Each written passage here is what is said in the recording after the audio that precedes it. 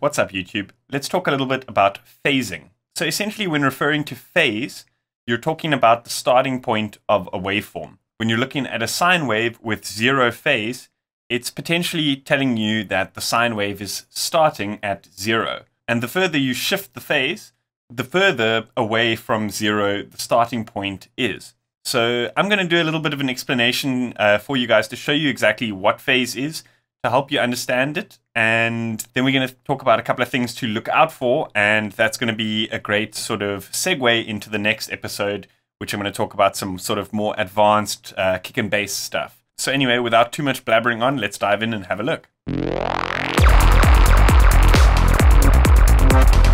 So I'm going to start off with a little bit of a basic explanation as to exactly what phase is and what it might be doing without you even sort of hearing what's happening. So I've opened up LFO tool here, but this is for demonstration purposes. So I'm not actually using it for a sidechain.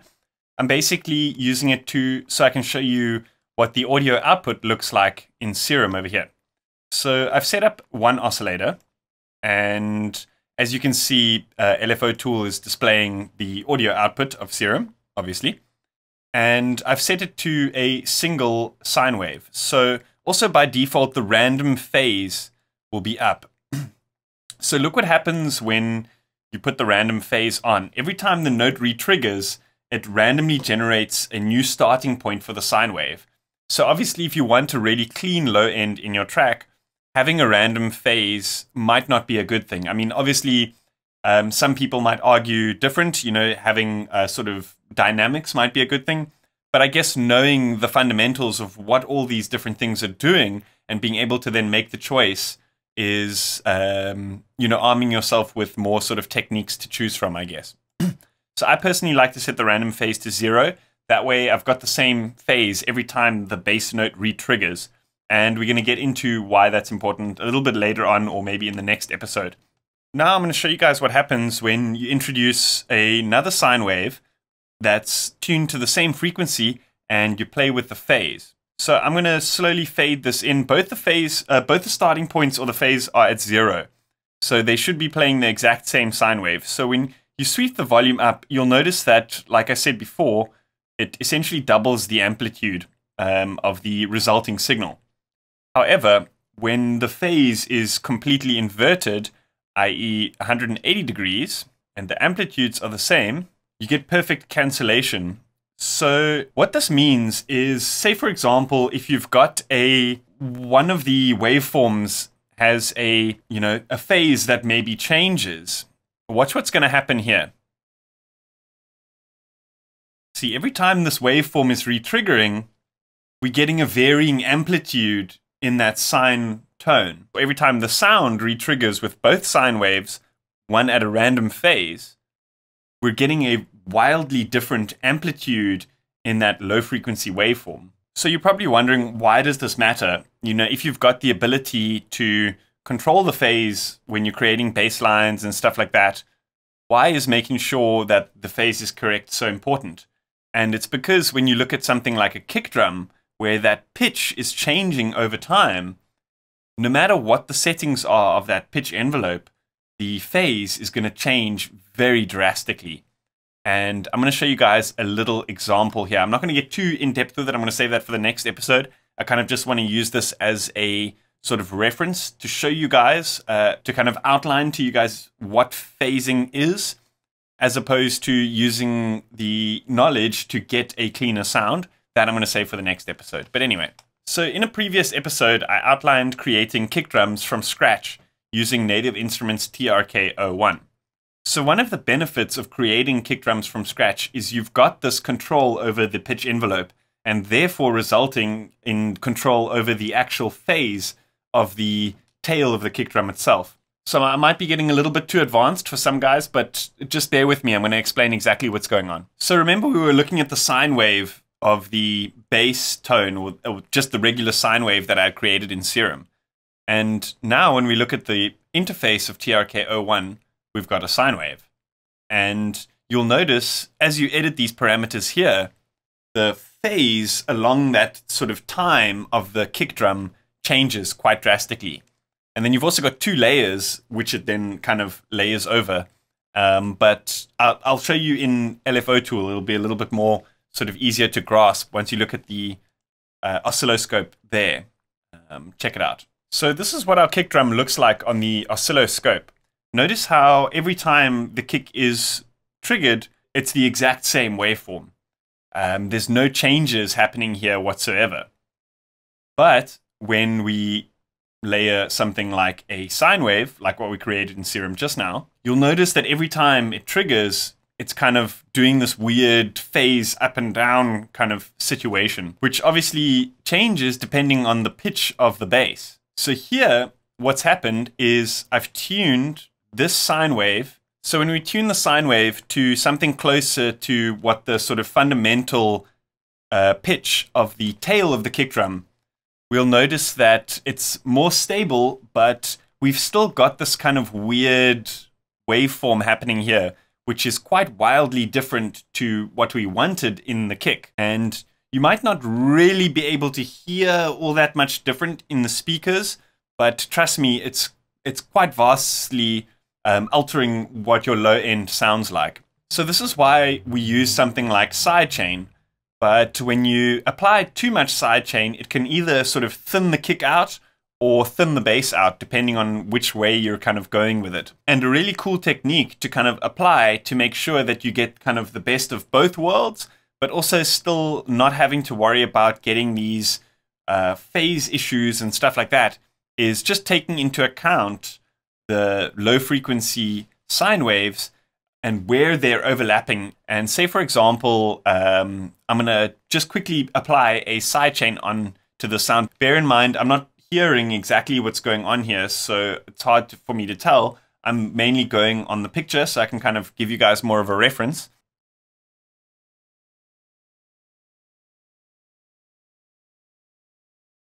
So now I've opened up this LFO tool, and I'm going to create like a sidechain effect going on over here.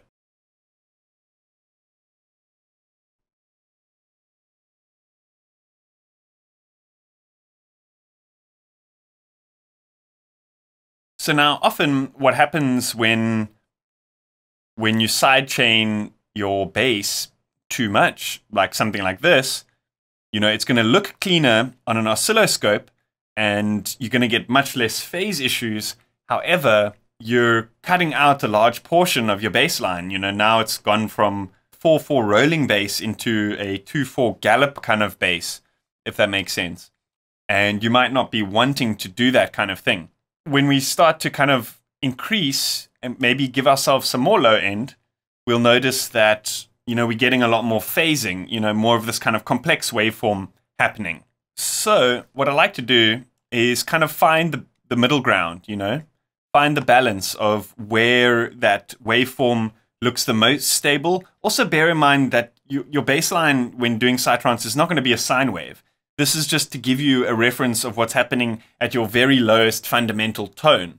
But I've kind of explained, you know, the sort of additive synthesis theory and the way that most sounds that we hear are built up of a series of fundamental and harmonic sine waves. So this should kind of be giving you a little bit more of a picture as to what's happening with the phasing of your low end. Even if you might not be hearing it with your ear or on your speakers or in your headphones or something like that, it definitely helps to have a look at it on an oscilloscope or something like that. So we've kind of like found the sweet spot over here, which is working. So you may have noticed the phase of this waveform just flipped upside down, but I just wanted to kind of outline something for you guys, why some VSTs or some plugins or some waveforms even might differ in the way that you sort of sound design them to get that kind of like ultimate sound. And I also kind of wanted to use it to show you guys a neat little trick and another plugin as to why I don't use the phase inside Serum, but I rather use a external plugin. But I'm gonna show you guys now what I'm talking about. So generally speaking, when the phase of a plugin is not on 0, there's a little bit of a click every time the note re-triggers. Some plugins worse than others, and I think with Serum you've got like a 180 on some waveforms doesn't click, and then 360. I might be wrong, but generally speaking, I like to leave the phase on the actual plugin itself at 0. Then what I'll do is I'll use a plugin called TimeAlign by a company called Forward Audio. So there is a free version of this plugin available as well called SampleDelay. I'm going to post a link to both of them in the description, but I'm also going to be doing like a more in-depth video showing sort of more features of both of the plugins and the differences and stuff like that. So definitely stay tuned for that.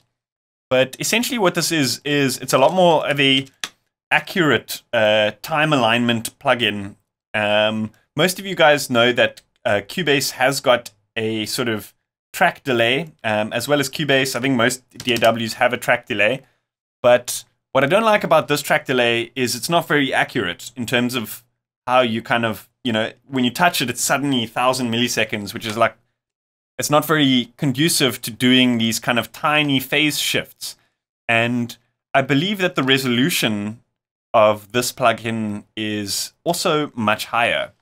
I think it works on a sort of 0.001 samples basis. And the cool thing about this is you can punch in how much variation you want. So let's say we don't even want that much. Oh, I've put it on the kick drum actually. We don't want that. So it allows you to punch in like the total amount of variation that you want to be able to apply. So obviously, because we're talking about phase differences here, we're looking at like really, really fine differences, not, you know, 2,000 samples, which is, you know, definitely audible to the human ear. So let's put in something like, you know, 20 samples and minus 20 samples. So then what it's going to do is it's going to give us the ability to kind of like shift that phase without having Serum reset the phase at a different stage, if that kind of makes sense. Obviously, you can get to a point where it starts to get a little bit, you know, out of tempo, but just bear in mind that the human ear can only really start to hear differences between like 25 to 35 milliseconds. And the cool thing about this plugin is it's got a readout here of meters, feet, and then milliseconds as well. So without having to even listen, you can kind of tell, is it audible? I mean, I've still got quite a lot of space to move here. I think 20 was a little bit too low. Maybe I can go like 200 and minus 200. And then, you know, we've got the ability to kind of like shift the phase of that signal, which is pretty cool. So it looks like just a little bit more than 200. I'm going to put this up to 300. Let's maybe, we can set this both to like the positive range. So we've got like really, really fine control here. This is awesome. Okay, no, we don't want, let's maybe make it like 150. So you see, you've actually got a little bit more accuracy even than just adjusting the phase within the plugin itself. So definitely recommend this plugin. I'm going to post a link to this one and the free version in the description. I'm also going to do like a full walkthrough of both of them, so definitely stay tuned for that. Also, for those who are like, this doesn't make any sense because we're using saw waves and that kind of thing, also remember I have done a tutorial on, you know, breaking apart the oscillator and using a sine wave as your fundamental and then removing the fundamental from the other oscillator. So from that, I'm sure you guys can deduce being able to split these apart, clean up the sine oscillator, and then add that extra sort of saw harmonics on top. And I'm going to be covering that in the next episode. So definitely stay tuned for that. Awesome. I hope you guys enjoyed that. Let me know what you think in the comments. A big thanks to IDM Mag, proud supporters of the dance music scene and my channel.